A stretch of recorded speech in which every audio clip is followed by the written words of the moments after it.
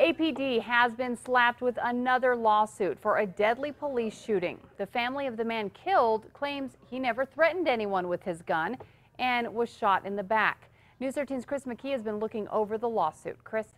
Kim, the family of Parrish Dennison claims the shooting was unnecessary and that one of the officers has a history of problems and lawsuits.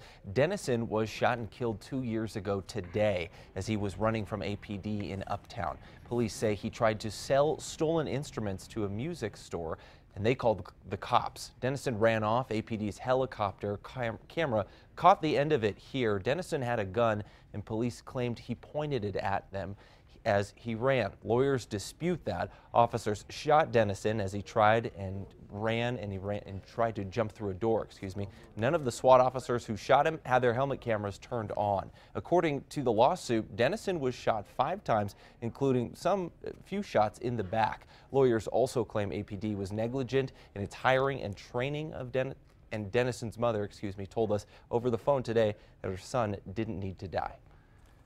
I believe his civil rights were violated. Due process wasn't put upon him, and he's a human being just like the officers that over and over have in the APD that have committed these civil rights violations. Now, the lawsuit doesn't specify how much money they want from the city. The city doesn't comment on pending lawsuits. Kim, back to you. Thank you, Chris. Now, one of the officers who shot Dennison, Anthony Sedler, has been involved in 3 deadly police shootings. His third came last year when he shot an armed car thief as he was running away near Central and Eubank.